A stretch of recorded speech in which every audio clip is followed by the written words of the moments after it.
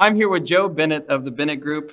Joe, you saw about 600% success last year in terms of growth from the year before to last year. Looking at that number and that amount of growth, what does that signify to you of what you put in last year?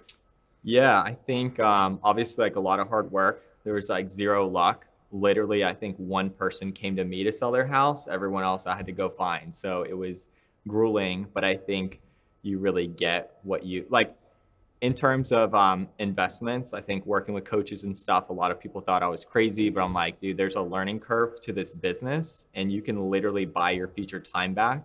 So I think getting 600% is learning things and working with people that are way smarter than me and know what they're doing. And I literally just did what they told me to do and it worked. So yeah. Well, a lot of people would probably stop there on the surface of going, wow, 600% growth in 1 year. But I want to know about the growing pains that were a part of that 600% growth, because it's definitely not always pretty. Oh, Talk yeah. about some of how you had to grow in order to match the level of business that you were doing. Yeah, so that's a great question because I try to be really transparent because I think a lot of people, and I compare myself to people that are way ahead of me, and I think they have it easy. And so for me, I'm really honest that it's really, really hard. Yeah, I've had times where I made like $300,000 last year, but I literally was like on my couch, depressed, deals falling apart. I started last year losing like 5 contracts in January, and that's how I started the year. I lost a ton of money.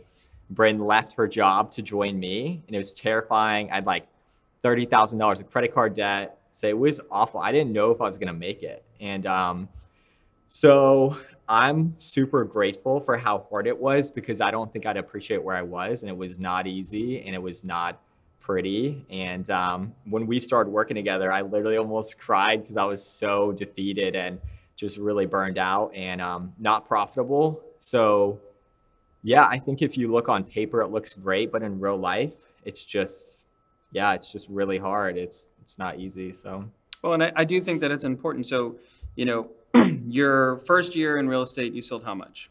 like 11 houses, Okay, and it equated to, probably like 3.5 million, something like that. all right. And then last year, you and I started working when? Uh, Last March. So from January to March, what did you do? Do you remember what your volume was, like the first quarter? Probably like 4 or 5 deals. That's all. And where did you end the year? Yeah, around 40. Transactions for a total of how much? 13.5. Yeah. And you know that I care about the numbers, but I really care about what the numbers signify. So you had mentioned, $30,000 of credit card debt. Mhm. You'd mentioned, being a little bit fearful about Bryn taking that leap of faith and joining you. And so we're down to one income and it's commission based. Are you at $100,000 of credit card debt now? Where are you? Yeah, that's a great question. So I had to learn how to be profitable. I had never really made money until Brand got in the business because of the lag, right? The first 6 months I was in real estate made zero money. Then the next 6 months just made up for the money I didn't make. So I started the year at zero. She left her job. I didn't even make enough money to make up the money I wasn't making. Now I had to make up hers too. And I was terrified. And I didn't tell her that because she would have been freaking out and I had credit card debt. So no, I actually learned how to be profitable. And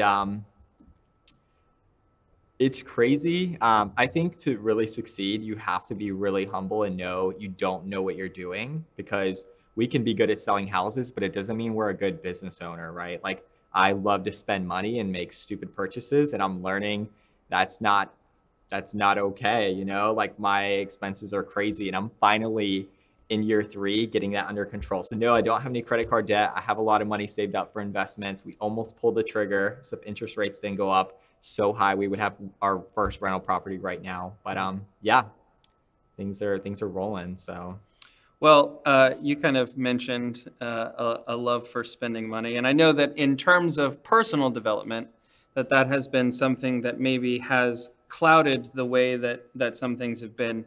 For someone who has dated a few coaches and have gone to different, development seminars and things, what would you say is different about your experience of what we have been able to do over the last year together?